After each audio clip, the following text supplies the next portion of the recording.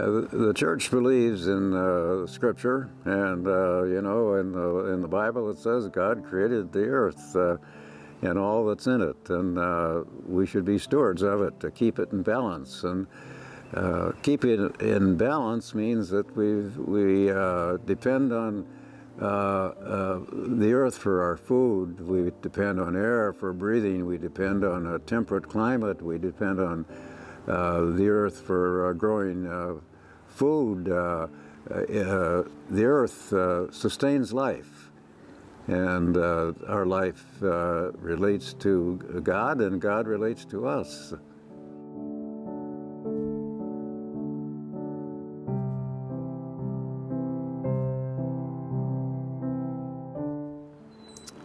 Well, it was a committee that was created because the Reformed Church in America supported it back in the 1980s.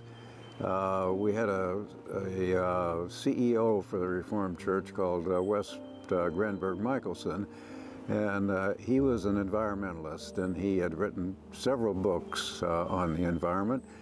And so he established that every congregation ought to identify a caring for creation person to spread that kind of word to the congregation.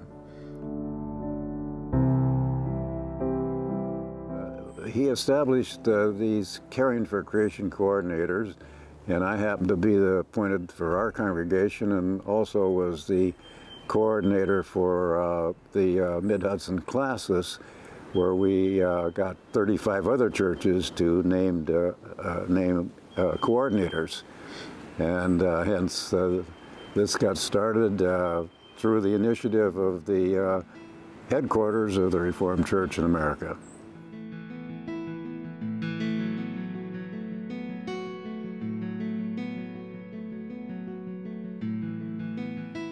Rhinebeck Reformed is involved in many ways. Early on, we started celebrating caring for creation in April, close to the secular Earth Day, with a worship service, and the theme was creation. And sometimes we would have speakers, external speakers, come in and talk. And during those kind of worship services, we would have liturgy that was appropriate, you know, like Genesis speaks to that, where we should be stewards of the earth. And then after the worship, we'd meet in Fellowship Hall, and we would have environmentally friendly snacks. So things like organic foods, which don't pollute the earth. We would feature tropical nuts, which encourage rainforests to prosper, things like that. And local milk and products, which are more earth-friendly than products that have to be transported over thousands of miles.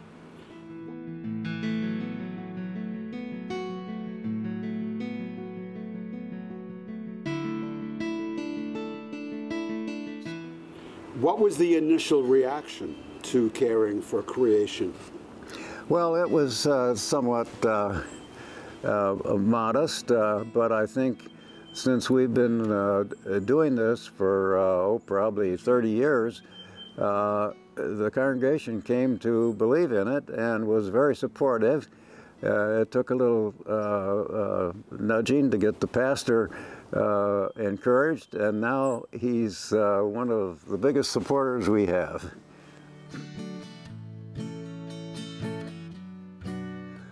You know, just the way the church goes about saying this is part of our faith to care for creation, it gets people to think about what they should be doing in their personal lives.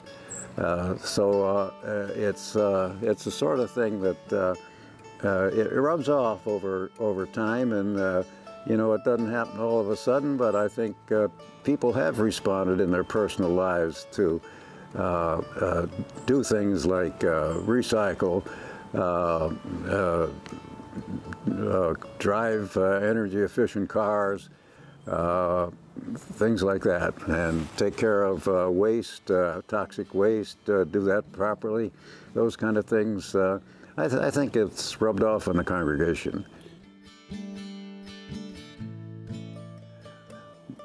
The committee most recently has achieved a real milestone in making things happen. We're 100% getting our electricity in the church from solar panels. And we've done this by subscribing to a program called Community Solar that probably many people are familiar with. It's been publicized a lot, where certain agencies build solar farms, you know, with a couple thousand solar panels soaking up the sun and delivering that electricity to the power company.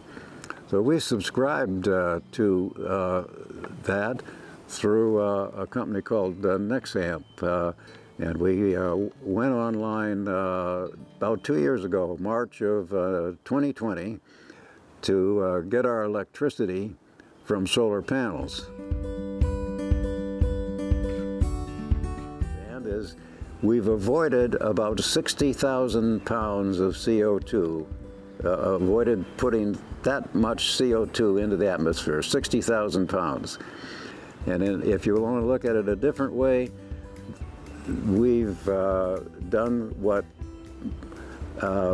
could have been done if we had planted 475 trees. So if you wanted to get it into numeric terms,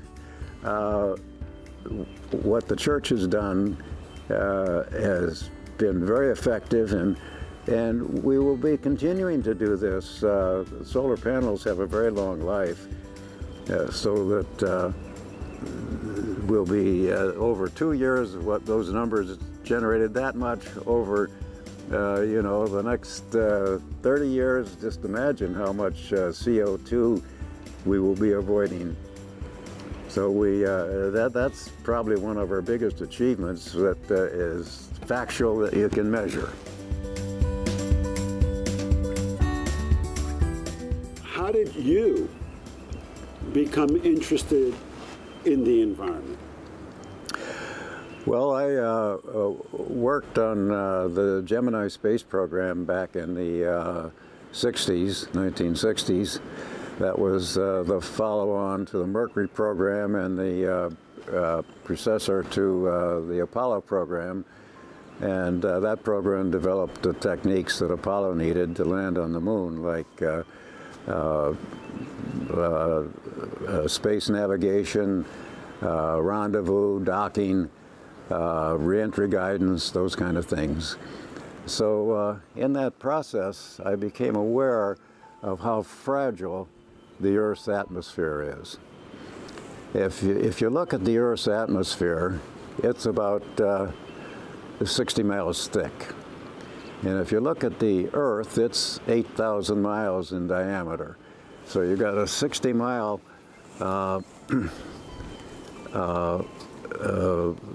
skin around the Earth, and that atmosphere does tremendous things in protecting the life on the Earth. It's you know, it brings us rain, it brings us oxygen, it brings us temperate climate, it grows our food. It's all dependent on the atmosphere. And so this space program that I was in, I realized how important the atmosphere is, and how thin it is, and how easily it is to contaminate. It's like the skin of an apple, actually. If you look at an apple, the skin is very thin compared to the diameter of an apple. And that's how the atmosphere is to the Earth. A very thin protective layer that is really the most essential component for life on Earth.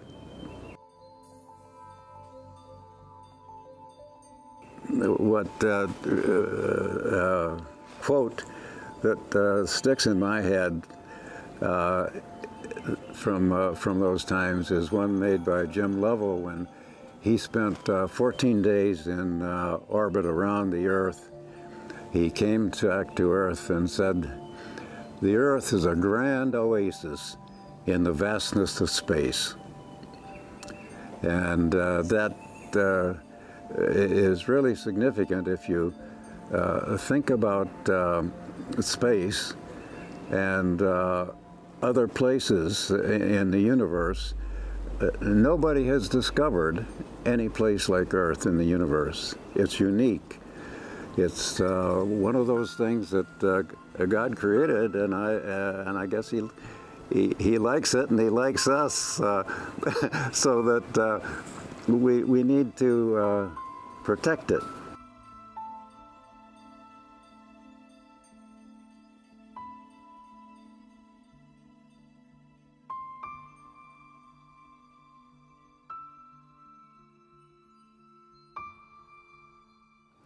And looked out the window at the Earth, and I want to show a picture of this to you,